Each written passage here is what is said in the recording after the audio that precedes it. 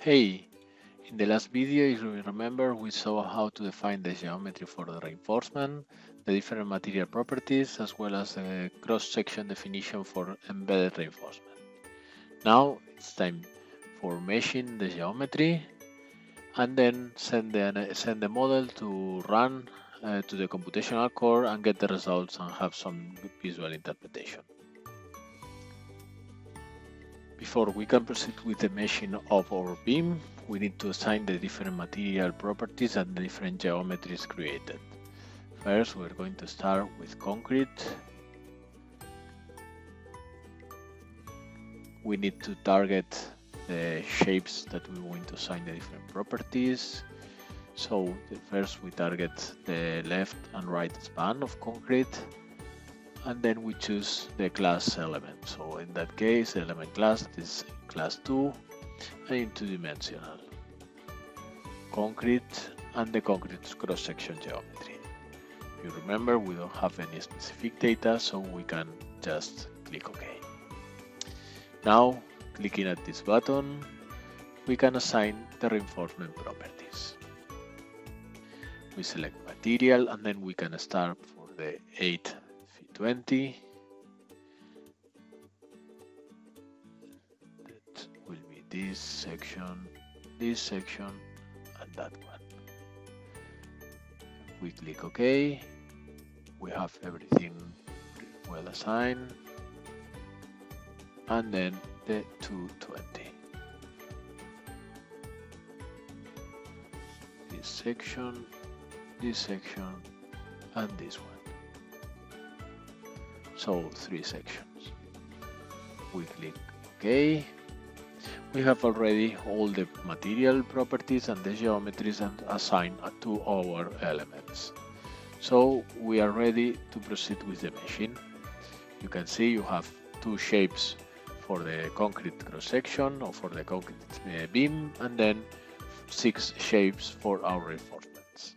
If we mesh, we have now the mesh here and we can see the different elements. If we click at the mesh tab in the main panel and then we click in the mesh section, we can see the different element sets created during the meshing process.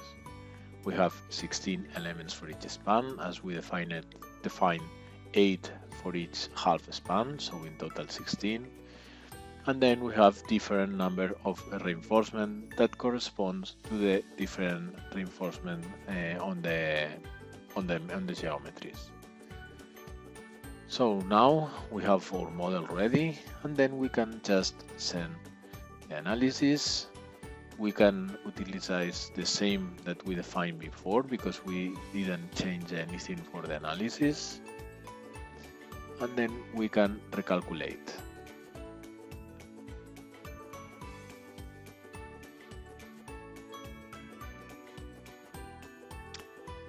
If you check here, for example, in the message panel, you can see here it says adding and storing reinforcement stiffness. That means that here is modifying the different elements with the contribution of the embedded reinforcement. Then by clicking at the results tab in the main window, we can access to the results that the computational engine gave us after running the analysis.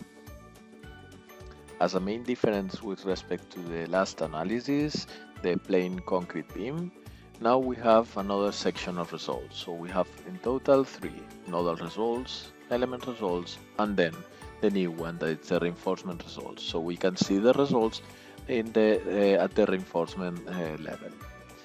As we did before, we can check the different nodal results like displacements. We have some displacements in X, but displacements that doesn't produce any stresses because we release both the supports at the end of the beam. We have the displacements in Y for the different loads.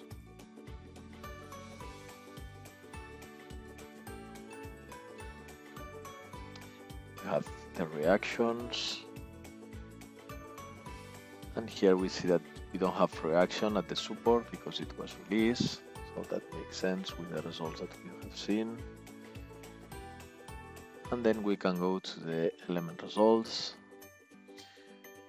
Strains in X as expected due to the normal deformations to the cross section, and the corresponding stresses that are linear elastic, so are exactly related by the modulus of elasticity.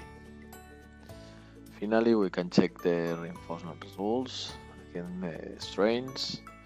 We can see as the top is compressed and the bottom is tensile, and the same, but well, the other way around for the mid support cross section, and the corresponding stresses that, as I said, are linear elastic, so are directly correlated with the modulus of elasticity of the material. Until here with this video. Then we have seen how to mesh our geometry, assigning the new material properties to the steel reinforcement bars as well as the concrete beam. Then we send the input parameters to the computational engine, and this one has sent us back the different results to get the different visual or the different graphical interpretation over our geometry. As a difference with the plain concrete results, we got a new section in the results that was named reinforcement results, which allowed to see the different stresses and strains on our reinforcement. The next videos we are going to proceed with the nonlinear analysis. Then we are going to use the same model that we developed until here, the reinforced concrete beam with the reinforcement implemented, but we are going to use the nonlinear material definition as well as the nonlinear analysis for the computational core. Then we are going to check the different results and compare with our linear elastic analysis. Thank you, see you soon.